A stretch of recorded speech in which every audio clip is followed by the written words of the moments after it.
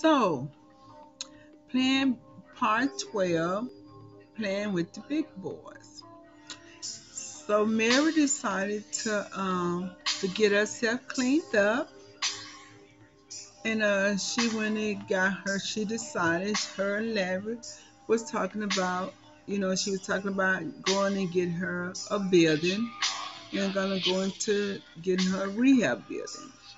Try to help these people get cleaned up. And he like, that's a good idea, Mary. That's an excellent idea. Get on out of here, man. Why you got a chance? You know what I'm saying? Because this is not for you. She said, you right. This is not for me. And so she said, well, I got a few more days. I'm going to wait like a week before, time for me to leave. And then I'm going to cut all this out, get myself cleaned up, get my hair cleaned up, and my mind and everything cleaned up. And so, hey, I'm going to do it. And if you ready, whenever you ready, Larry, to get yourself cleaned up, you're more welcome to come to my rehab center. And best thing about it, since it's you, only you, I will not charge you. You're going to be free. It's going to be on me because you really were there for me when I was down in the dump. You know what I'm saying? So this going to be my payback, show you my appreciation.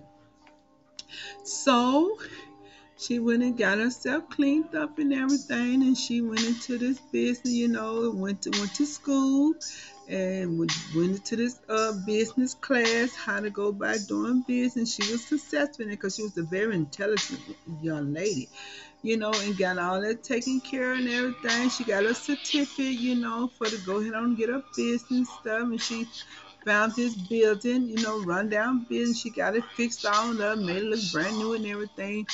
And one day she was out at the grocery store, and who but Marvin? She ran up on Marvin, and she like, "Hi, Marvin. I hadn't seen you almost a year. What happened to you? You know what I'm saying?" He said, "Man, what you did for me, the best thing a person ever did to me, man. It made me, I got myself together, man. I got me a little business going on." I said, "Really?"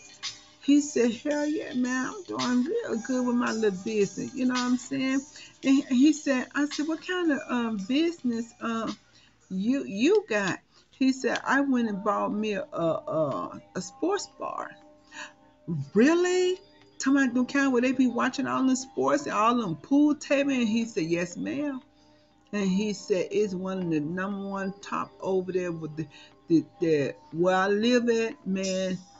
It is bumping. You ought to come stop by and see it one day." I said, "So you did get yourself together?" He said, "Shit, I'm told you, I'm gonna be my own boss. I'm gonna make this money work for me."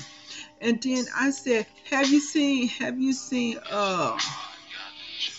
what you call it?" He like Terry. I said, "Yeah." He said, "Man, Terry, that dude is off the chain.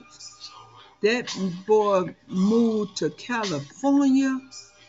Man, he opened up one of them spark business. Man, he don't deal with nothing but the rich white peoples, okay?" I like, "What?" He said, "Man, he put that money to work. You hear me? He got $1 million a business now." What the hell? I said, "What?" He said, "Hell yeah." I said, "Marvin, you tell me I'm the only one that didn't do shit with my money?"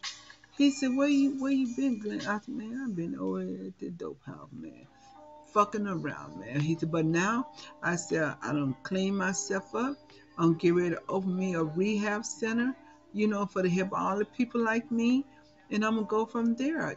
He said, "That is so wonderful, Glenn, but I didn't know you went down that road." I said, "Yeah, man, I went totally off the deep end, dealing with this divorce and everything. It just took a toll on me. But now my mind is clean. You didn't tell nobody." He said, "No, I didn't." I said, "Did Terry tell anybody?" He said, "No, they didn't. We got off clean. That's behind us. Now we fit to move forward." I said, "You have any kids?" He said, "I got one little girl." I said, "Oh, that's so sweet." Yes. And I said, do Terry have any?" and the kid, he said, no, Terry don't have no kid. You know, he just by himself. He said he just gonna focus on his business. And later on, he probably find him a wife, and so he's still single, still acting nerdy, you know. I said, oh my goodness. He said, but shit, the terrorist up there, man. He rolling with the big boy. You hear me? I said, please don't mention that word. He said, why? I said, that's why I was. Do you want to get in? I was rolling with the big boy, though. Yes. So hold on for a second.